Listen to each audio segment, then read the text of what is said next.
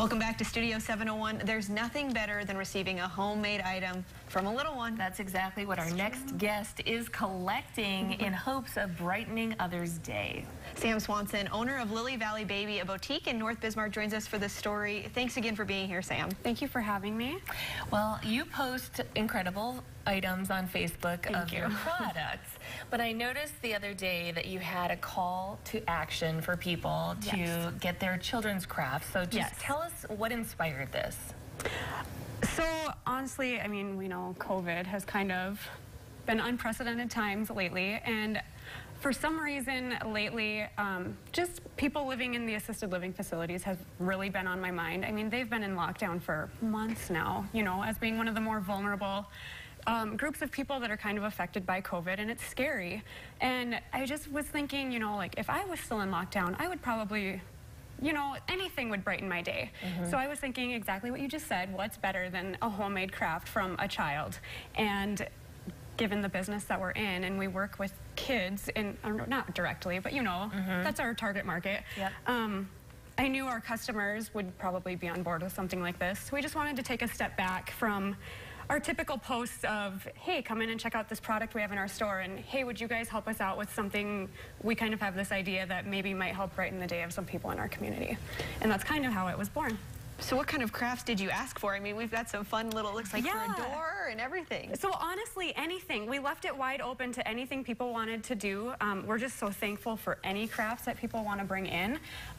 So we had kind of mentioned, you know, maybe something small enough that they could display on a table or on their fridge so they can see it each day. But it could be anything as simple as a colored picture. As you can see, this one's got some scribbles on it, and I think on the back, this one's kind of a versatile. They can flip it from day to day. So really anything that they wanted to do, and we know obviously skill levels are different based on age, and honestly we would take all the way up through whatever age people want to make them, and then just deliver them to the community. Yeah, that's so great. What was the response like from your customers, people who saw this post on Facebook? What did you hear from people about this They drive? loved it. I was really surprised actually by the response that we got. We had so many people messaging the store. We've been getting calls. Even yesterday I've still been getting calls from schools in the community like, hey, we would love to shoot this out to some of our teachers via email. If you just want to send us over some of the information, we would be happy to send it out to them. So because of that, we've actually decided to even extend it beyond. Today was our deadline for turning in the crafts, but we will extend it all the way into next week and then deliver to the assisted living facilities starting tomorrow. Oh, that is so fantastic. And you reached out to them as well. What was the response from the assisted living facility about receiving something like this? They loved it. I honestly didn't know if it was something we could even do, because with COVID, it's just hard to know, like, can we bring something in from outside? I didn't know what the rules were, but they said that was absolutely fine. We can bring things in, we just can't go in. So we'll just deliver them, and then I think they will distribute them to the residents, and I just hope that it brightens their day. Yeah, we're going to definitely have to get a picture of a resident receiving one of these and hopefully get a good smile out of them.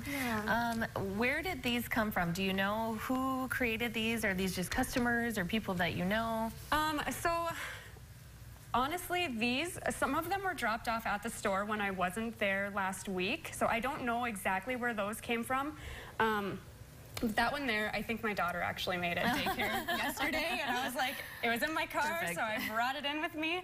And this one, my mother-in-law actually made for me to take over. That's so cute. She used to be a teacher, so it was really sweet of her to make some crafts too.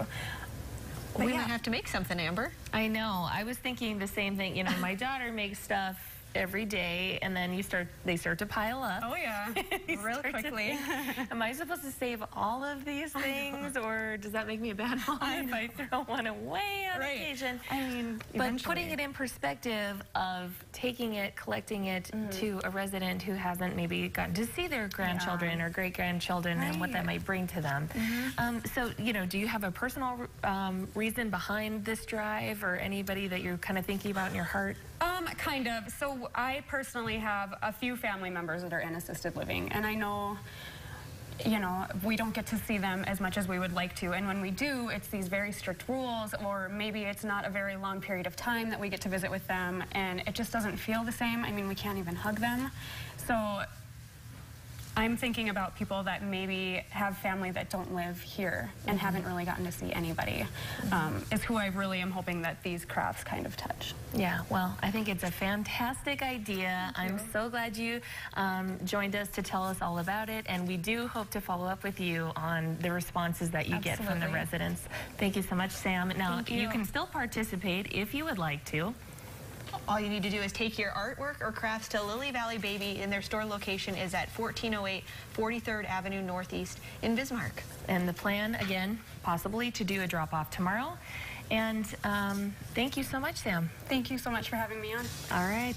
Keep it here. Lots to come on Studio 701. We put our business spotlight on the Dakota Children's Advocacy Center. Learn all about the good work they're